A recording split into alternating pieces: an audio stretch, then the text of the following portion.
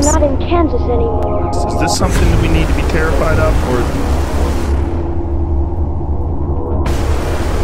Become the leaders of the BRICS emerging. Tens of thousands of This video shows a stampede of customers. Right, apocalyptic images coming out of Australia. Of Korea are in Vietnam.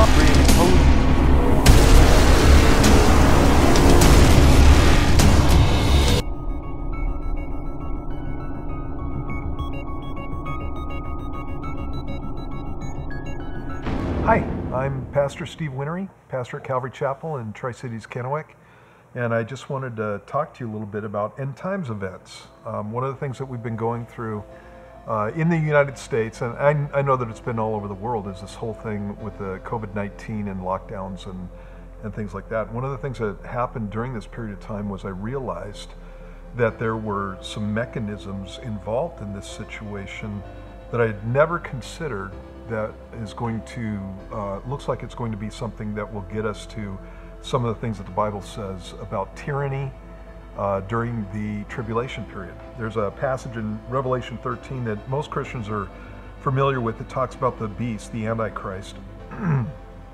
And starting in verse 3 of chapter 13, it says, I saw one of his heads as if it had been mortally wounded, and his deadly wound was healed, and all the world marveled and followed the beast. So they worshiped the dragon who gave authority to the beast. That's Satan.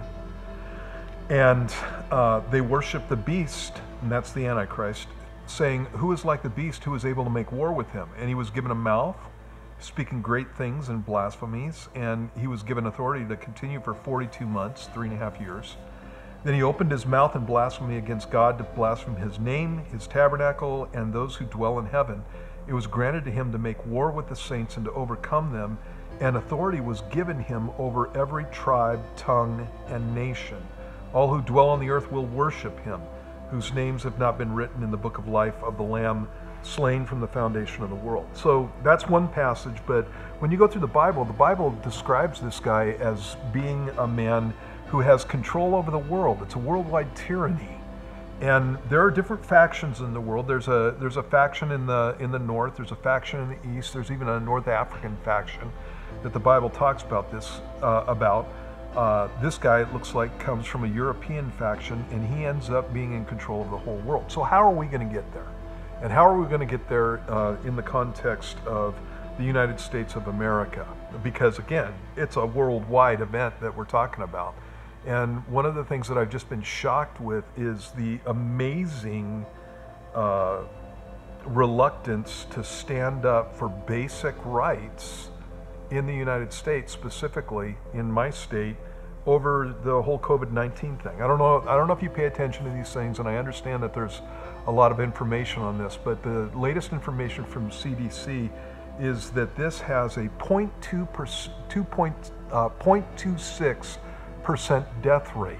That means it's not 1%, it's 0.2% death rate, and that death rate is going down. And I'm not saying that to minimize the death rate, I'm just letting you know that there are other things that are much more deadly than the COVID-19 virus.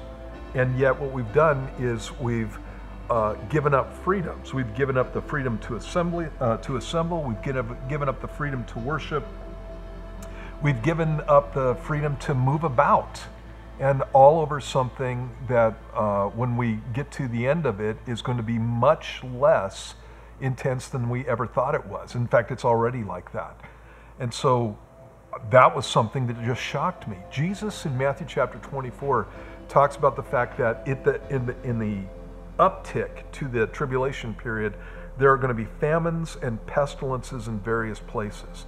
And this is an example of a pestilence, but it's not something that's as intense as many of the pestilences that we've had before. So for example, with the flu in the early 1900s, 675,000 Americans died, and we didn't shut down the country. And so now we've got a situation where we're doing this.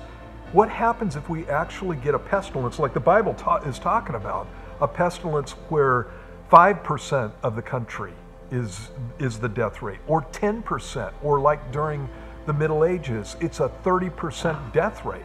what happens when that happens, and what kind of freedoms are we going to give up, and what kind of things are we going to be allowing the government to do in taking over?